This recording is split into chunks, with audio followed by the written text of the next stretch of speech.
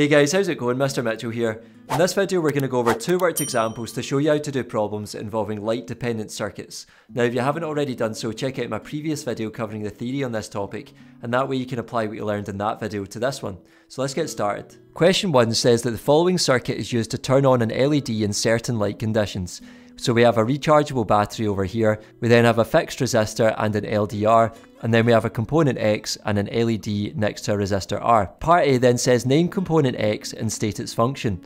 Well, component X, because it's got an arrow that is not pointing in, is an NPN transistor. And its function is that it acts as a switch to turn the LED on or off. Part B says to describe how the circuit works when light intensity decreases. Well, to start we need to think about the rule for LDRs, which is LURD. So remember that means as light intensity goes up, resistance of the LDR goes down. So in this case we're starting by talking about what happens when light intensity goes down, which means that it must be the opposite. So we can start by saying that when light intensity decreases, the resistance of the LDR increases. And this causes the voltage across the LDR to increase, because remember, whatever happens to the resistance will happen to the voltage, because the two are directly proportional. Next we can say that when the voltage across the NPN transistor reaches 0.7 volts, it switches on. And lastly, this in turn switches on the LED. So just to show you this in the circuit diagram, we're saying that as light intensity decreases, the resistance of the LDR increases. So that means the voltage across the LDR increases, and when the voltage across the LDR there increases, that causes the voltage across the transistor to increase, and eventually when that reaches 0.7 volts it will switch on, which in turn switches on the LED. Part C says why is there a resistor R in series with the LED? Well, remember, it's there to protect the LED from too large a current passing through it. Question 2 says that a photographic darkroom has a buzzer that sounds when the light level in the room is too high.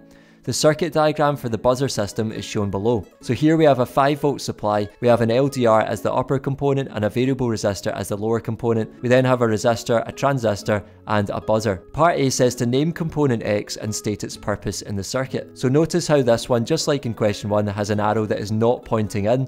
So that means this is an NPN transistor, and its purpose in the circuit is to act as a switch to turn the buzzer on and off. So instead of an LED this time we've got a buzzer. Part B says that the darkroom door is opened and the light level increases. Explain how the circuit operates to sound the buzzer. So we want to start by thinking about what happens when light intensity goes up. So we want to use the same rule as before, LURD for LDRs. So as light goes up, resistance of the LDR goes down. So we can start by saying when light intensity increases, the resistance of the LDR decreases. This causes the voltage across the LDR to decrease, which must mean that the voltage across the variable resistor increases.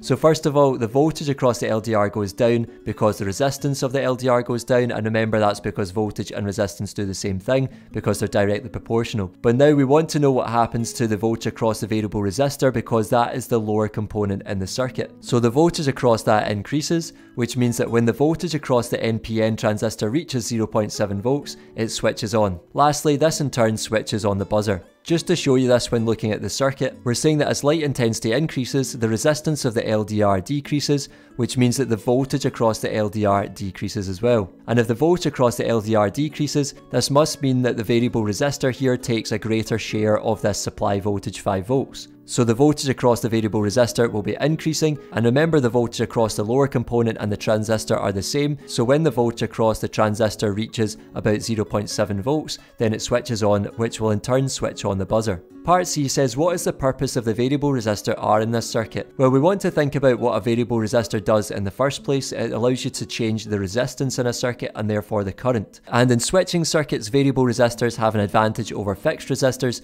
in that they can allow you to control the conditions. So we can say that it allows you to control the conditions at which the transistor and therefore the buzzer will switch on or off. And the conditions here that we're talking about is the intensity of the light. So with a variable resistor in the circuit, you can control the light level at which the transistor and the buzzer will switch on or off. That's all for this video, folks. Thanks for watching. If you made it to the end, I really appreciate it. Make sure to give the video a like, subscribe to the channel, and I'll see you in the next one. Take care.